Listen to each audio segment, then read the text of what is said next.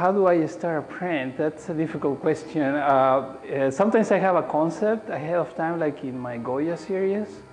I had ideas about what to do with it because it was more of almost like a forgery of an old print, just making it updated with whatever is happening today.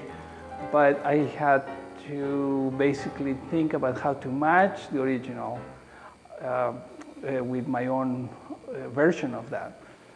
In other cases, like in my books, sometimes I have a general theme in mind. I have a reaction to a social issue or something that is happening in the present, but I don't know what I'm going to do. And my books are in that way non-illustrational, not necessarily linear narrative about some topics. They are a little more ambiguous, so they tend to be very graphic, but not necessarily translatable into a verbal statement. Although there is a statement behind it, but it's visual mostly.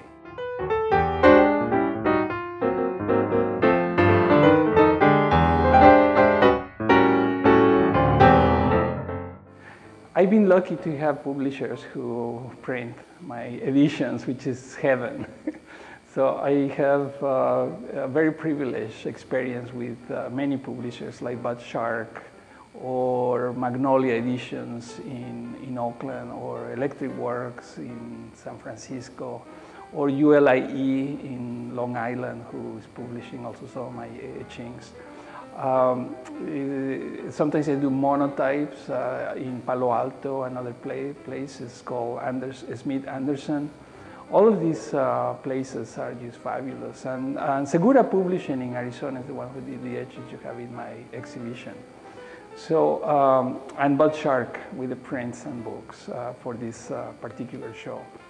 But it's a collaboration most of the times. Sometimes the publisher has some ideas of what could improve the work, and then we react to each other's suggestions, and at the end, there's always a surprise, and most of the times it's a beautiful surprise.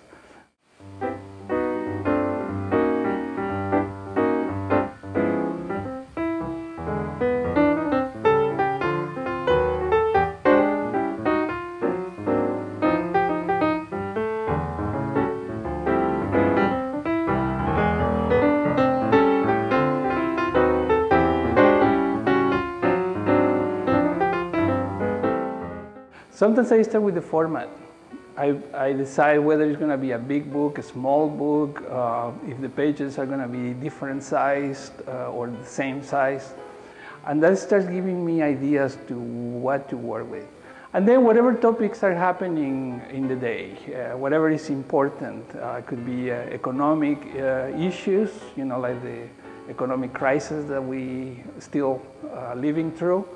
I had made at least 2 books based on that. So it could be any topic.